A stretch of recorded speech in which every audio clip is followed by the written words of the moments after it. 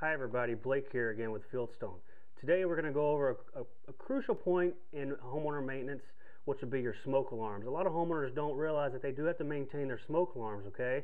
Now, it's pretty crucial for the safety of your family. Now, you want to change the battery system in your smoke alarm about every 6 months, okay? So, every time you change the clocks is a good way to remember it, okay? Daylight savings time, whatnot.